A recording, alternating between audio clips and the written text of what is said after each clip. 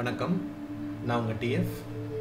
இப்போ அடுத்தது வந்து K-means அல்காரிதம் யூஸ் பண்ணிவிட்டு, to be exact K-means clustering algorithm use பண்ணிவிட்டு எப்படி வந்து கிளஸ்டர்ஸ் கண்டுபிடிக்கிறதுன்றதை பார்க்கலாம்.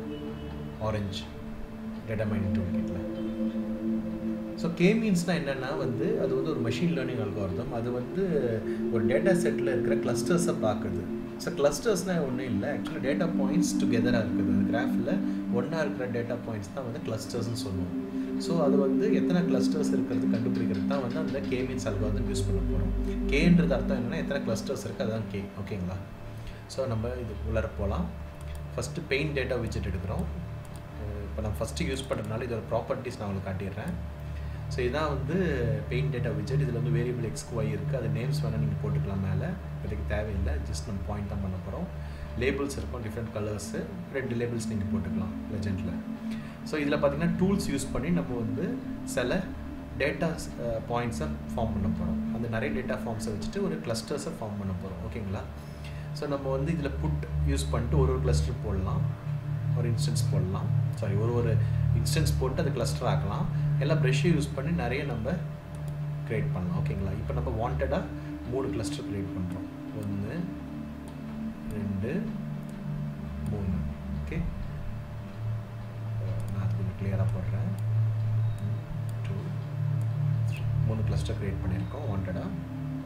ஓகேவா? ஸோ இந்த பெயிண்டட் டேட்டா வந்து நம்ம அன்சூப்பர்வைஸ்ட் மெஷின் லேர்னிங் அல்காரிதமான இந்த ஃபேமஸ் K-meansல ஃபீட் பண்ணுறோம். ஓகேங்களா? ஸோ இதில் வந்து இப்போது ஃபீட் ஆகிடுது. ஸோ பார்த்தீங்கன்னா அதில் வந்து இப்போ நான் வந்து ஃபிக்ஸட் நம்பர் கிளஸ்டர் 3ன்னு அதில் காட்டிடுது, லேர்ன் பண்ணிக்குது. ஓகேங்களா? 3 கிளஸ்டர் அதில் ஃபைன் பண்ணுறதுனால அது வந்து 3 கிளஸ்டர்ஸ்ன்றது லேர்ன் பண்ணிக்குது. ஓகே, இப்போ நம்ம அடுத்தது என்ன பண்ண போகிறோம்னா இதை நம்ம ஒரு பிளாட்டிங் விஜெட்டில் ஸ்கேட்டர் பிளாட்டில் போட போகிறோம். ஓகே, ஸோ டேட்டா வந்து பெயிண்ட் பண்ண நம்ம கிளஸ்டர்ட் டேட்டா வந்து K-meansல ஃபீட் பண்ணிவிட்டு அது நம்பர் ஆஃப் கிளஸ்டர் ஃபைன் பண்ணிவிட்டு அந்த கலர்டு கோட் பண்ணிவிட்டு இந்த ஸ்கேட்டர் பிளாட்டில் பிளாட் ஆகுது. ஓகேங்களா? இப்போ பாருங்கள், நான் அதில் போட்ட மாதிரி கரெக்டாக 3 கிளஸ்டருக்கு 3 கலர் கோடிங் கொடுத்துருக்கேன் கரெக்டாக. ஸோ இது வந்து K-meansோட அட்வான்டேஜ். இப்போ ஃபார் எக்ஸாம்பிள் நம்ம டைனமிக்காக இந்த கிளஸ்டரை சேஞ்ச் பண்ணிருக்கலாம், வருதான்னு பார்க்கலாம். இப்போ 3 கிளஸ்டர் ஆகிடுச்சு. For example. ஆனால் இப்போ ஒரு விஷயம் என்ன, ஃபிக்ஸட் கிளஸ்டர் போட்டிருக்கோம். நம்ம ரேண்டமாக போட்டால் தான் அது அதிகமாகும். ஸோ இங்கே ஒரு கிளஸ்டர் போடுறோம், அது வந்து இது கூட ஆட் ஆகுது. இங்கே போட்டால் அது வந்து ப்ளூ கலர் டேட்டா செட் கூட ஆட் ஆகும். நம்ம சப்போஸ் இங்கே போட்டால் கூட அது வந்து ப்ளூ கலர் கூட க்ரீன் வருது. ஸோ இன் எனிவே வந்து பார்த்தீங்கன்னா உங்களுக்கு 3 கிளஸ்டர் வருது. ஓகேங்களா? இது ஒன்று. ரெண்டாவது விஷயம் வந்து இதில் வந்து K-meansல வந்து நான் வந்து ஃபிக்ஸட் நம்பர் ஆஃப் கிளஸ்டர்ஸ் கொடுத்துருக்கேன். சப்போஸ் நான் வந்து ரேண்டம் நம்பர் ஆஃப் கிளஸ்டர்ஸ் இருக்குதுன்னு வச்சுக்கோங்களேன். கிளியர் பண்ணிவிட்டு பழைய மாதிரி 3 கிளஸ்டர் போட்டு இதில் எத்தனை கிளஸ்டர்ஸ் இருக்கலான்றது K-meansட்ட கேட்டு நம்ம வந்து 2 to 8 எவ்வளோ இருக்கலான்னு வந்து அது சில்வெட் ஸ்கோர்னு சொல்கிறது என்னென்னா வந்து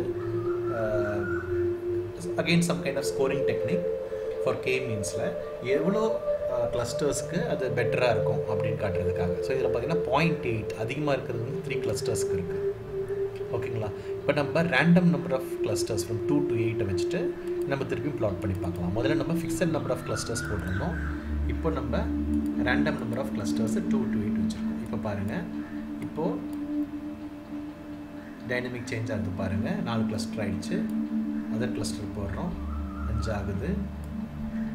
ஓகே, ஸோ இன்னொரு கிளஸ்டர் போடுறோம், 6 ஆகுது. ஸோ அது மாதிரி வந்து இவ்வளோ இட்ஸ் ஒரு நல்ல ஒரு லேர்னிங் அல்காரிதம். அது மெஷின் லேர்னிங் அல்காரிதம். நீங்கள் எவ்வளோ கிளஸ்டர் டைனமிக்காக போய்ட்டு இருக்கும்போது அது வந்து அந்த மாதிரி கரெக்டான கிளஸ்டர்ட் அவுட்புட் வருது. இது வந்து ஒரு பேசிக். இந்த நாலேஜ் வச்சு நீங்கள் வந்து present clusters of patient are suffering from Covid நீங்கள் வந்து பிளாட் பண்ணலாம். கிட்டப்பில் நிறைய டேப் ஃபைல்ஸ் இருக்குது. ஓகேங்களா? ஸோ இதோட பாசிட்டிவ்ஸ் நம்ம பார்த்தோம் K-meansோட. இப்போ K-meansோட ஒரு பெரிய நெகட்டிவும் இருக்குது. ஏன்னா நீங்கள் டைனமிக்கலாக ஆட் பண்ணாலும் அது லேர்ன் பண்ணிவிட்டு சொல்லுது கரெக்டான கிளஸ்டர்ஸ் இருக்குன்னு. ஆனால் அது ஒரு பெரிய ஒரு நெகட்டிவ் இருக்குது. அது என்ன நெகட்டிவ் நான் சொல்கிறேன். இப்போது பெயிண்ட் டேட்டா எடுத்துக்கோங்க, கிளியர் பண்ணிடலாம். கிளியர் பண்ணிவிட்டு ஓகே, நம்ம வந்து இந்த தடவை வந்து என்ன பண்ணுறோம்னா அகெயின் 3 கிளஸ்டர் தான் போட போகிறோம். எரர் ரிப்போர்ட் வருது, ஐ டோன்ட் நோ. ஓகே, அது சில டைமில் இந்த மாதிரி எரர் ரிப்போர்ட் வருது. ஓகே, இந்த டைமில் வந்து நம்ம 2 கிளஸ்டர் ஸ்பெரிக்கலாக போடுறோம். கீழே கிளஸ்டர் நம்ம வந்து கொஞ்சம் இதுவாக போட்டுறோம், ஸ்மைலி மாதிரி லைனாக போட்டுடுறோம். ஓகேங்களா? ஸோ இதை வந்து இப்போ எப்படி லேர்ன் பண்ணுது பாருங்கள். ஸ்கேட்டர் பிளாட்டில் இன்புட் கொடுக்கலையா?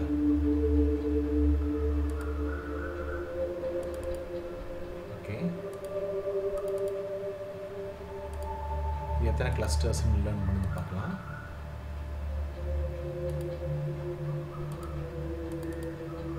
ஓகே, பாருங்கள். இதில் பார்த்தீங்கன்னா வந்துட்டு கொஞ்சம் கன்ஃபியூஸ்டாக இருக்குது. இந்த கிளஸ்டர்ஸ் அங்கே இருக்குது, இங்கே இருக்குது, இது புரியாமல் இருக்குது. ஸோ வந்து இதில் என்ன சொல்ல விரும்புகிறேன்னா, ஸ்பெரிக்கல் கிளஸ்டர்ஸுக்கு தான் வந்து கே மீன்ஸ் வந்து நல்லா ஒர்க் ஆகும். ஸ்பெரிக்கல் இல்லாமல் இது மாதிரி லாஞ்சிடியூனல் லைன் வைஸ் இருக்கிற கிளஸ்டருக்கு வந்து அது வந்து it will get confused. It's not good for it. So அது வந்து ஒரு demerit R drawback for K means algorithm இந்த சினாரியோ. ஓகேங்களா? ஸோ இதில் ஒன்றும் இல்லை, how to find clusters using K means தான் பார்த்துருக்கோம். இதில் வந்து நம்மளோட இன்ஃபரன்ஸ் என்னென்னா வந்து we are painting some data and we are putting it in K means. Spherical கிளஸ்டர்ஸ்க்கு இது வந்து கரெக்டாக ஃபைண்ட் அவுட் பண்ணுது, கரெக்டான சில்வர் ஸ்கோர் இருக்குது. ஆனால் வந்து லாஞ்சிடியூனல் லைன் வைஸ் கிளஸ்டர் இருக்கும்போது அது வந்து it is not giving the right answer. Radial கிளஸ்டருக்கு கரெக்டாக ஆன்சர் கொடுக்குது. லீனியர் கிளஸ்டருக்கு நம்ம லீனியர் சொல்கிறதோட இந்த ஒரு லைன் வைஸ் கிளஸ்டருக்கு வந்து it's not giving a right answer, it's failing. Okay, so இதுதான் நம்மளோட இன்ஃபரன்ஸ் அண்ட் ரிசல்ட்டு. ஏதாவது கமெண்ட்ஸ் இருந்துச்சுன்னா கீழே ட்ராப் பண்ணுங்கள். Suggestions are welcome. இதுக்கு அடுத்த வீடியோக்கு மீட் பண்ணலாம். அது வரைக்கும் பாய்.